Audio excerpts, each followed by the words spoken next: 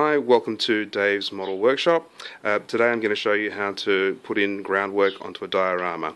So I've got my Tunisian tiger diorama ready to go here. I've laid out the groundwork, built up the sides with styrene, and got my positions of all the things that are going to be built into the groundwork. So we've got a tank, ruined building, a little vignette that's going to be built into the ground, and this cork is going to become a well. So eventually I'm going to take the cork out and hopefully have a nice hollow round hole there.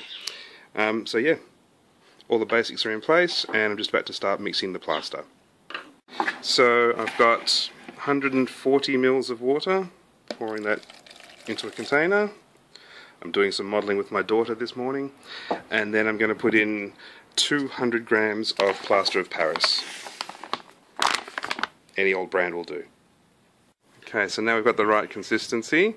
It probably isn't enough for what I need, but we can work in 2 layers. My daughter thinks it's disgusting. Here we go, I'm going to start pouring it over. I can't look. Not that bad. So at the moment I'm just filling up that kind of crack between my 2 pieces of polystyrene. Yeah, so look, I'm definitely going to need more. I can't look at it. It's not that bad, goodness. I really Alright, can't. so yes, definitely we'll need more plaster.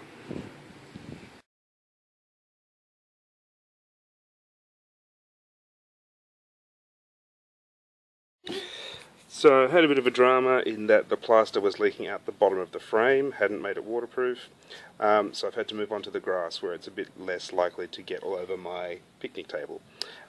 Almost finished glooping the plaster on, and yeah, just going to update you as we get closer to the end.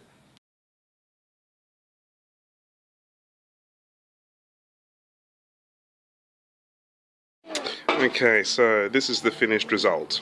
After that drama along the way there, I hadn't really realised that the bottom of a picture frame isn't waterproof, so when the plaster was really liquidy, really wet, it was dripping out through the bottom of the frame.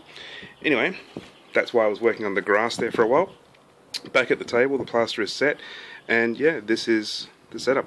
Obviously, had to stop for a beer there before. That was how traumatic it was, and that's my daughter's tiara.